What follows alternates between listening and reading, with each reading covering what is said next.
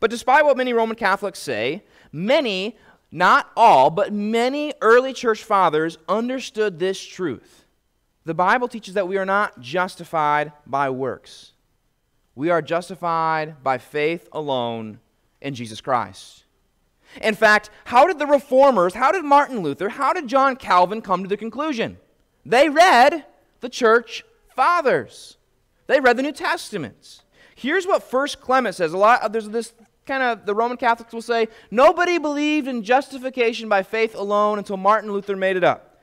Let's see what the early church said about some of this stuff. Here's Clement, like one of the first popes, okay? Therefore, he says, all of the Old Testament saints, they were glorified and magnified, watch this, not through themselves, is it by works?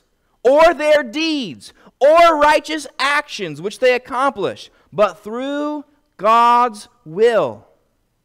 And we, therefore, having been called through his will in Christ Jesus, we are not justified through ourselves, or through our wisdom, or our understanding, or our piety, or deeds which we have accomplished in holiness of heart, but through the faith by which all those since the beginning Almighty God has justified, to him be the glory forever.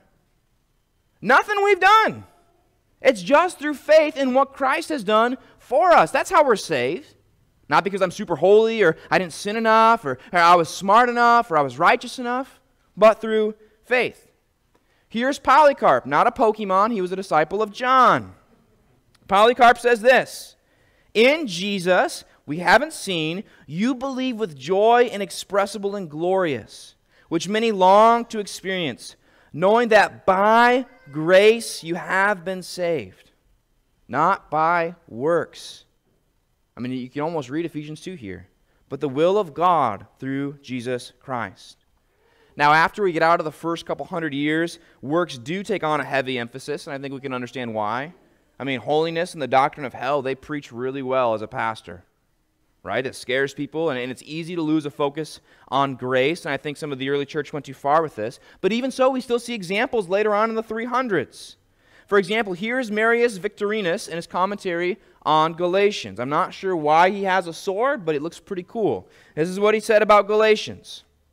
Faith itself alone. Martin Luther didn't make the concept up. Faith itself alone, he says, grants justification and sanctification, the process by which we are made holy. Thus, any flesh whatsoever, Jews or those from the Gentiles, is justified on the basis of faith, not works or observance of the Jewish law. It's not based on what we do. That's not what gets us into heaven. Here's Ambrosiaster. We're not really sure who he was, okay? Some thought he was Ambrose at first, but he wasn't, so we made up this new name for him, okay? Ambrosiaster, he wrote commentaries. He's one of the first ones who wrote commentaries on all of Paul's writings. Okay, he made comments on all of Paul's letters. Listen to what he says about faith alone saving us. I'm just going to do a snapshot here. When he was commenting on Romans 3:24, believers are justified freely, neither because they have labored, okay, they haven't worked for it, nor because they have made a repayment, but by faith alone. Romans 4:5, how did the Jews think they were justified by the works of the law? In the same way as Abraham, seeing Abraham was not justified by works of the law, but by faith alone. Therefore, there is no need of the law, since the ungodly person is justified before God by faith alone. Romans 9, faith alone is laid for salvation. Romans 11, God would set only faith, by which all sins may be abolished.